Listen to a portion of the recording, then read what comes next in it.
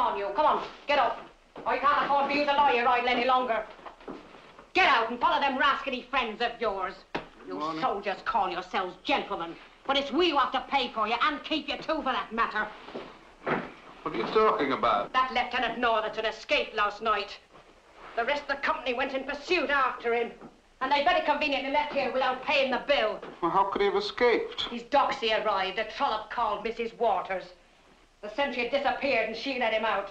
She'll soon learn what kind of a man he is.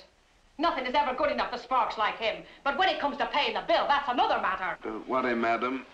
I will repay you handsomely.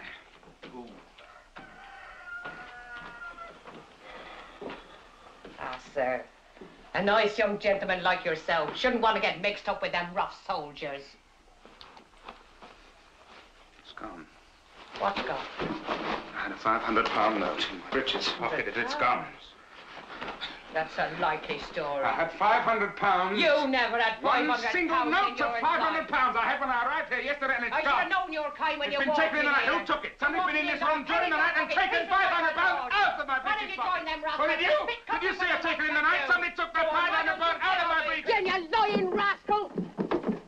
Nor them cheating red-coat friends of yours neither. Go on, take your things and get out of here quick. Go on. I'll set the dogs on you if you don't hurry up. You blackguard, robber, the whole lot of you and your £500.